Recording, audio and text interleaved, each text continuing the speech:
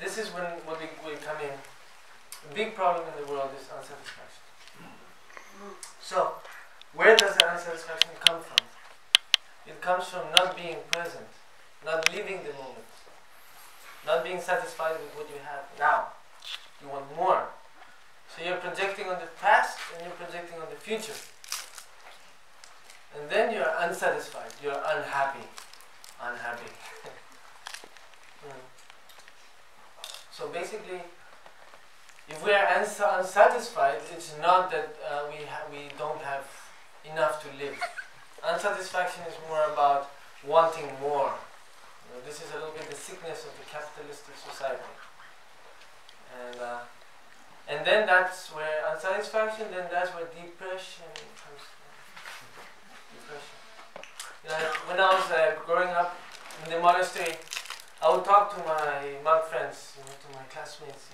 In the West, there's a sickness called depression. They didn't understand. The Westerners are crazy. What is this depression thing?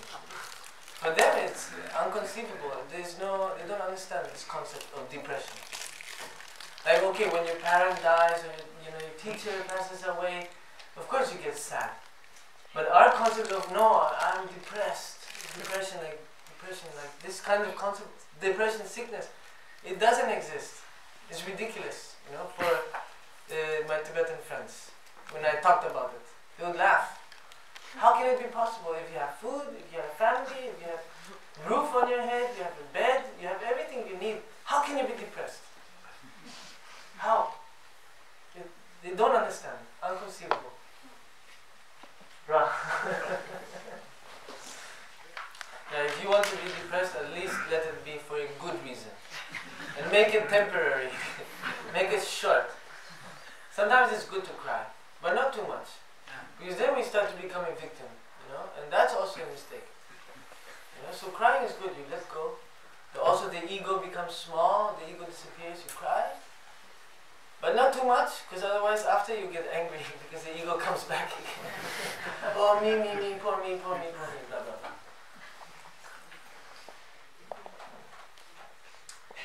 And yeah.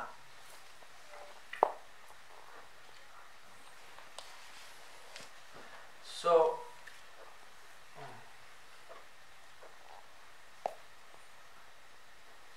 so for example, if we live the moment, then we are satisfied.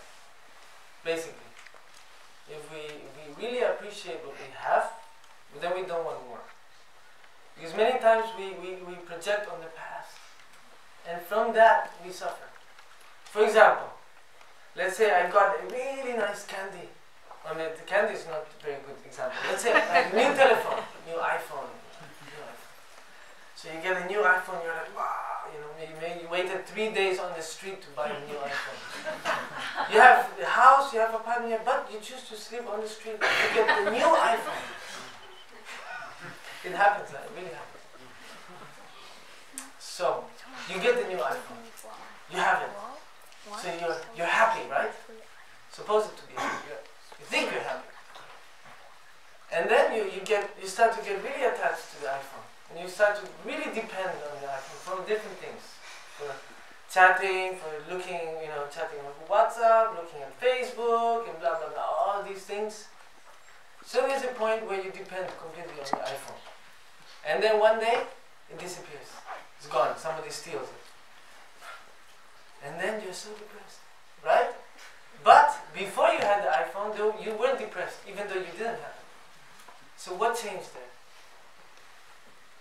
Because before you didn't have the iPhone, you're okay. Then you got it, and then you don't have it, and suddenly you're depressed. You're really sad because you lost the iPhone. But before you had it, you didn't have that feeling. Why? Because of attachment, because of habit, because of comfort zone. So many times we suffer, but if we check why we suffer, then we realize it's really empty. Suffering is empty. You can't, because, for example, we lose the iPhone, then we're suffering. But before we had the iPhone, we weren't suffering. So the suffering is not really based on anything real, but in our mind. So that's why it's so important to check, observe, and research our mind, see how it works, and really value whether it's worth suffering or not. Because many times we suffer for nothing. We worry a lot, and we waste a lot of time, we waste a lot of energy, we create the frequency of unhappiness and suffering. And even when we're like that, people they see from far away, they don't even want to come to say hello. Because they feel it, oh okay. But if you switch it around, and you have joy, your happiness, you give importance to positivity, then when you go, people will want to come to see you because they feel you're happy and they also want a piece of that. They want a piece of the cake. So it's you create the cause to bring people together, to feel good, to uplift the energy.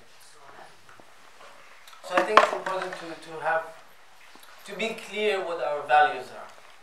Because many times we don't really know about the values in life. Because the education system is very important, of course, and has to somehow be updated. Because it's not complete. They educate us how to work, but they don't educate us how to live. So there's a lot of confusion when we're growing up, to really understand ourselves and understand our surroundings. So for a long time, we can have a lot of difficulty to understand this. And if the education were complete, and they also taught us how to live, then it would be, the package is more complete. We can really, at a young age, already start very, very early. That's why education is the future. So what is the real values? It's not about having more. Right now in capitalism, that is one of the big values. The more you have, the more important, the more respected you are. Even though in the process you maybe destroyed many lives, or you made many people unhappy. It doesn't matter. If you're successful, then you're respected. Is that a value? I don't know. I don't really feel it's something we should value that much. Inside capitalistic society, it's normal. I mean, that's what you would expect, of course.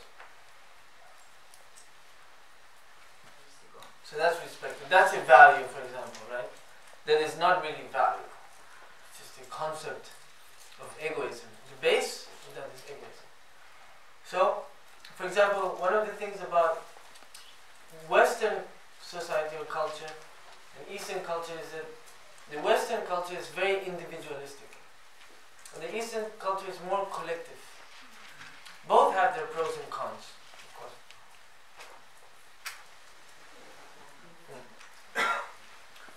So, for example, in the West, we're a very individualistic society. We think more about ourselves. We value the individual much more than other people. In the East, it's more about the collective, right? The family comes first before the individual. The group, the harmony of the group comes before the satisfaction of the individual, or the country, etc., etc. So the individual is not valued as much as the community, versus the West, where the individual is one that has more value. So it's good to get the good parts of one side and the good parts from the other side, put it together. Right? To say, okay, we are an individual, we're going to use this individualistic point of view to really make an effort to help the other people in the collective way. So if you integrate the two together, it can have a really powerful result.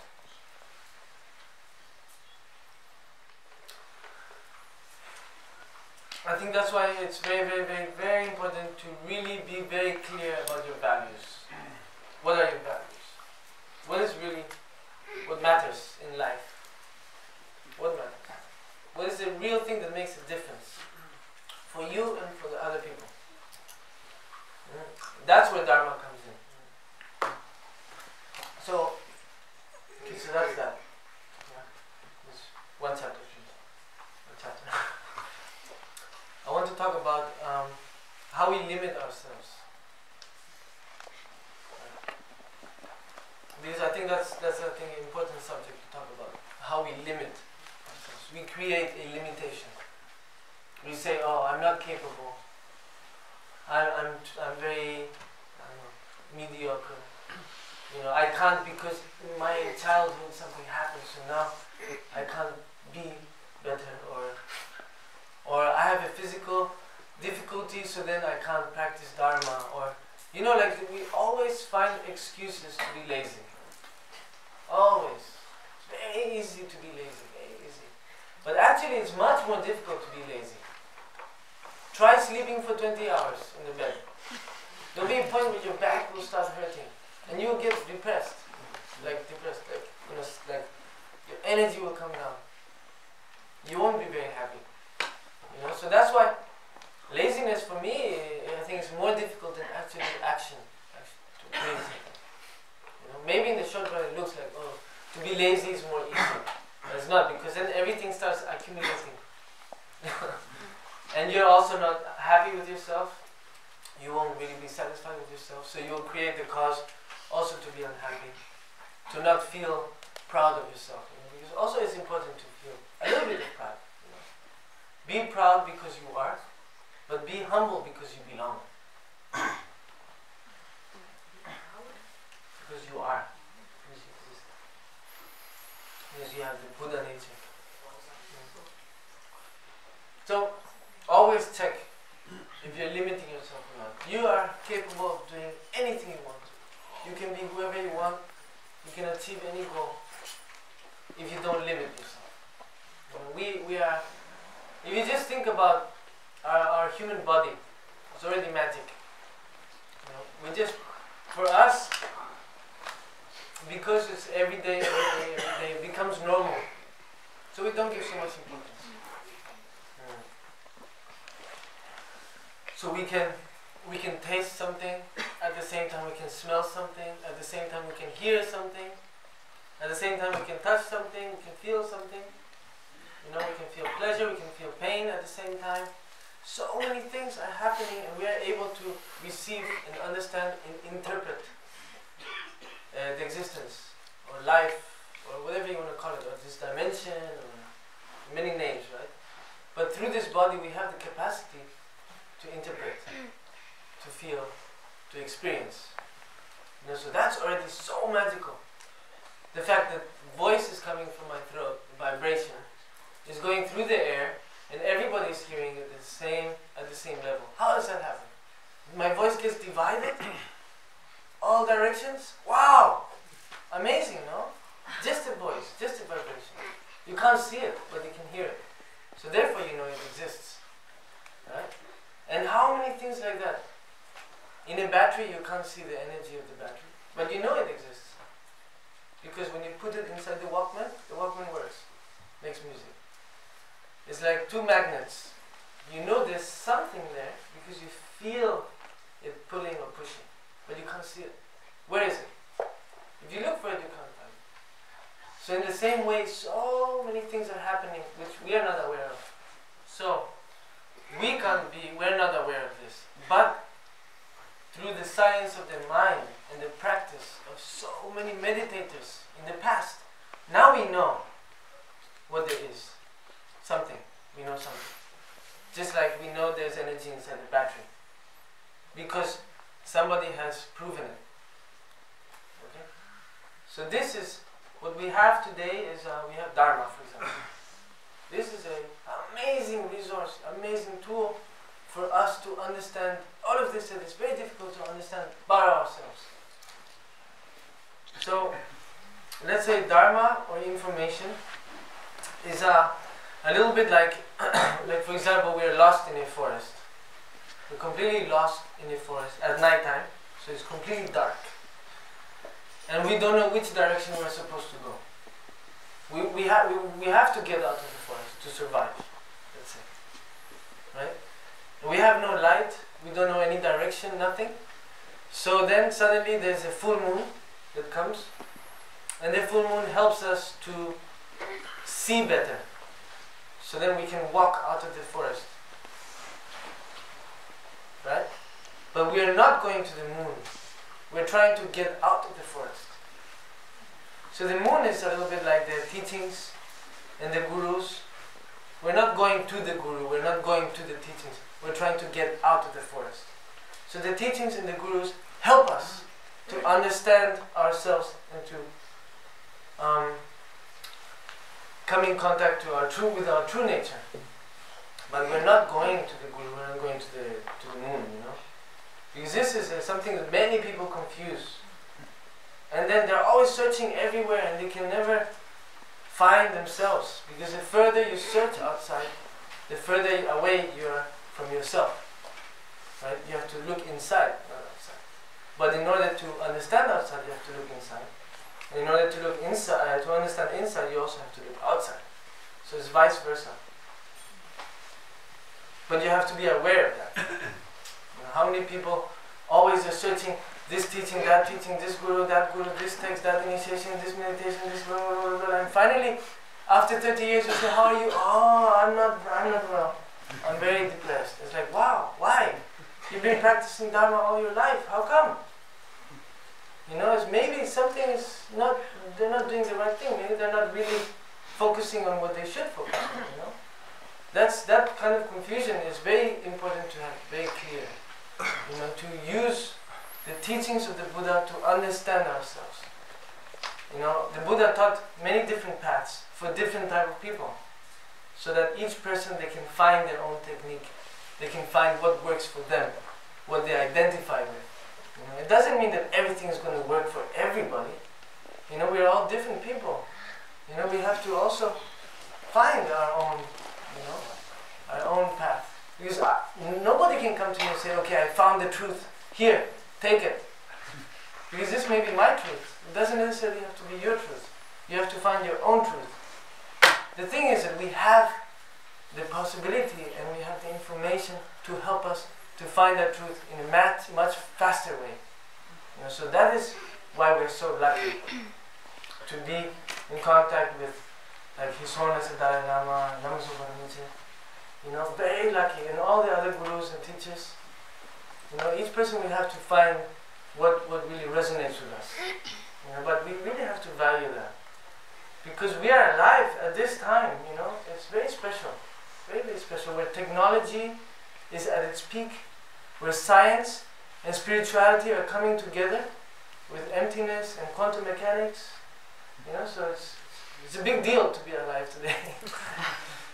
So I don't want to take too much time already because it's already getting late. And I'm sure many of you are working tomorrow.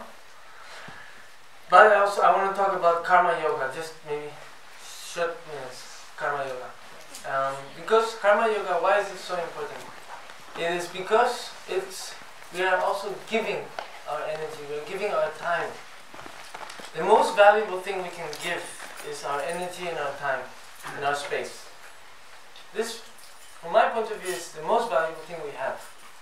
So when we do karma yoga, we're offering that. And we're giving energy, we're giving time, we're giving space, our space. So in a way we're leaving the comfort zone and we're making an effort to be better people by giving in action.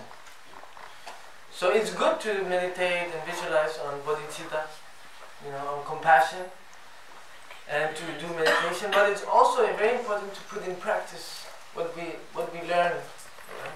So a good way to put in practice is everything that you do, you just dedicate to humanity. You know, it doesn't necessarily, you don't have to volunteer or go and work somewhere. It's just whatever you're doing during the day, every day, you just meditate on it. Try to be present. Try not to let the monkey mind go everywhere. Just be aware that the mind comes and goes. Thoughts come and go. Don't become a slave to your emotions. And just dedicate the time that you spend doing things like a karma yoga. You just offer. So this will help you a lot to improve this harmony inside yourself. Because we're all trying to look for happiness.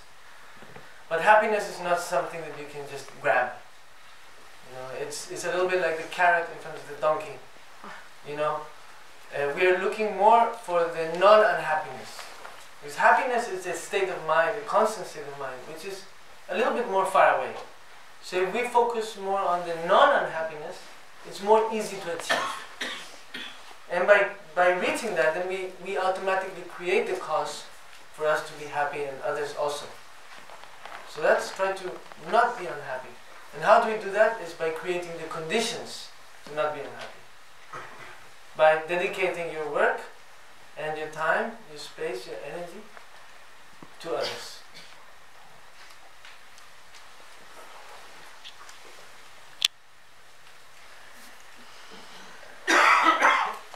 Quando svolgiamo il nostro karma yoga, dobbiamo farlo con il pensiero di offrire il nostro tempo, la nostra energia e mentre lo facciamo abbandoniamo la nostra zona di sicurezza, la nostra zona di comfort.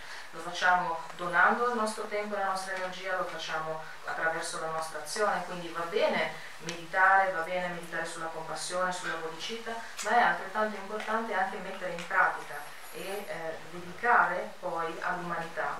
Quindi qualunque cosa facciate, cercate di essere presenti, non permettete a questa mente scimmia di andare dove vuole, non fate in modo di non essere schiavi delle emozioni, quindi essere presenti rispetto ai pensieri che sorgono e dedicare il vostro tempo, offrirlo, come ad esempio quando compite il karma yoga.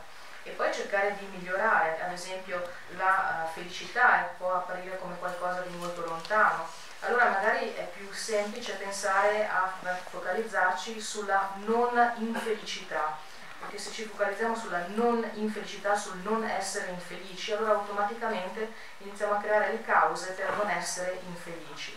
Per essere felici.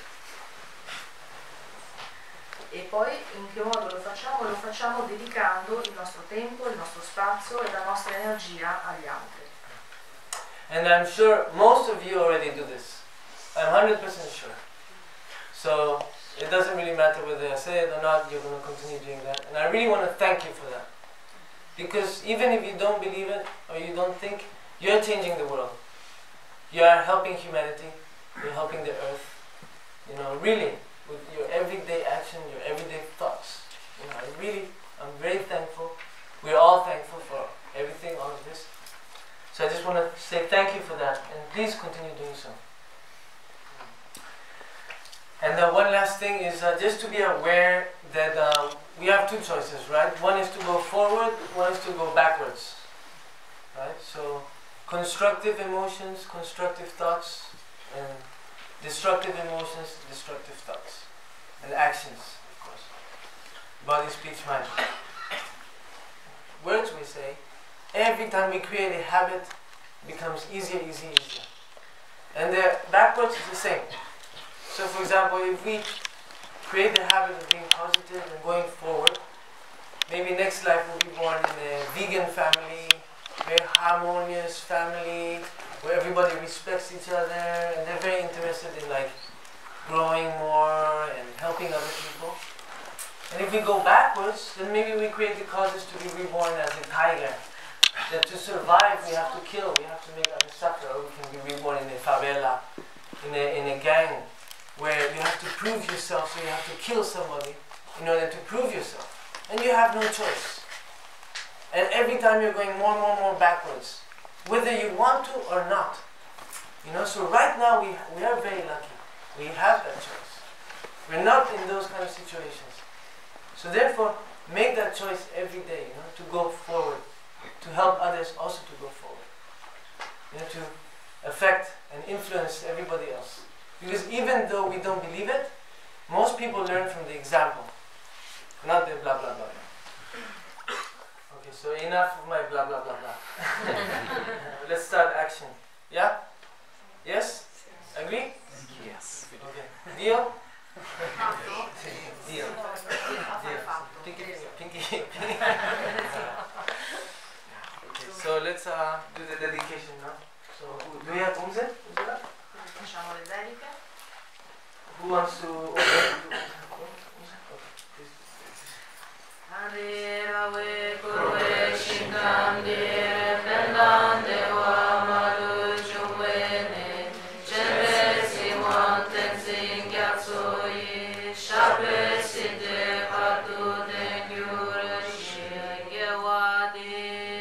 Lama